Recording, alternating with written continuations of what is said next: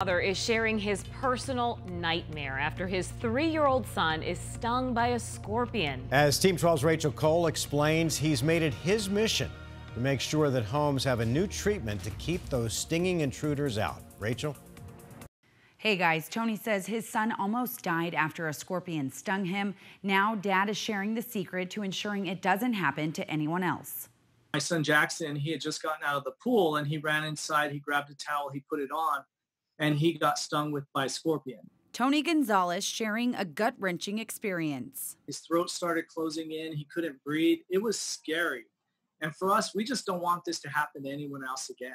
That's why he helped co-found Scorpion Repel, a one-time treatment to keep scorpions away, starting with the foundation in your house.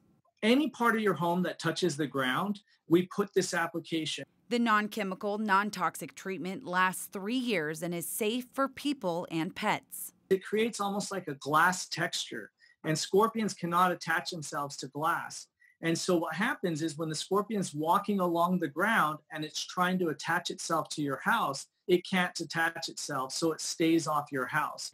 Tony says after the scare with Jackson, he wanted to do everything possible to prevent other parents from going through this pain. You want your kids to be able to walk around and not worry about being stung by scorpions. And you want to feel safe that they're not going to sting you either.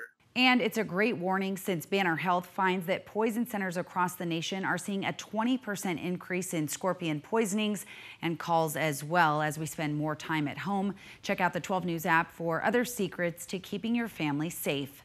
Rachel Cole, 12 News.